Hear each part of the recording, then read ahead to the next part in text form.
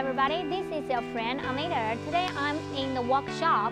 This is DMT manufacturing. We have all kinds of foam cutting machines. Today I'm gonna introduce to you one kind of foam cutting machine which is widely used in daily life. Especially we're gonna use it to cut EPS, XPS, EPP kind of material. Now let's go.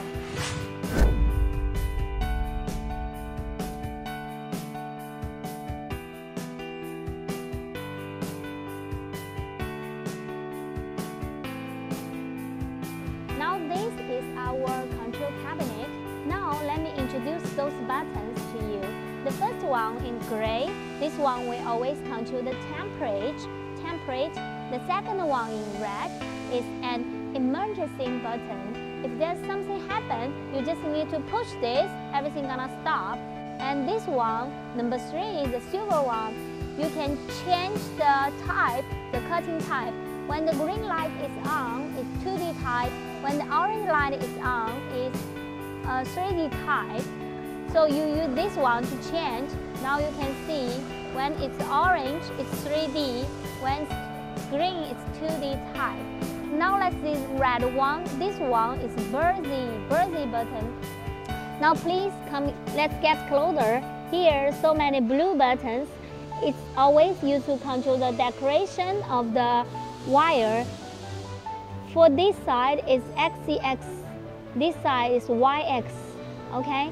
And the last one is the black one. This one is for control the speed, the cutting speed, the manual cutting speed, you use this button. And from this screen, you're gonna see all the information here. Hi, now let's see our portrait frame and the motor together, okay? Come on, follow us. This is our motor.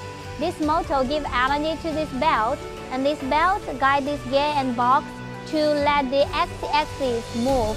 Let the wire move from x-axis, move from in front to back. And here, this is the portrait frame. The portrait frame is use this screw to move the wire from down to up. We call it y-axis. Y-axis, you can see the rail. You can see the rail, the screw. Also, we can see the motor here.